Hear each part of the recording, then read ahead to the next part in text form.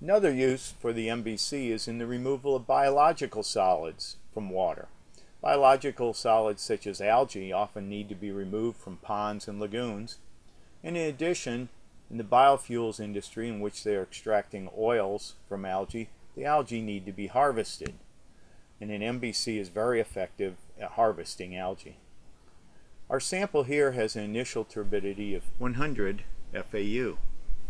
We again, to simulate the MBC, begin mixing our samples, add our magnetite, which is our inert, non-toxic anchor, which is 5 times the density of water, and then we add a small amount of polymer so that the particles we're trying to remove, the algae, can stick to the magnetite.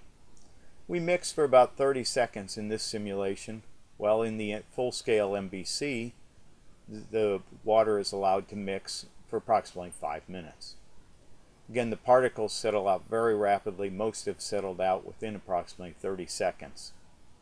Any of those that have not settled out are magnetic and can be removed in the magnetic separator on the MBC. Activated sludge is also a biological solid, and it reacts similar to the algae when treated with the magnetite and the polymers in an MBC. And as such, an MBC can also be used at municipal wastewater treatment plants that have activated sludge systems. We can get the same removal as what we're doing with the algae here.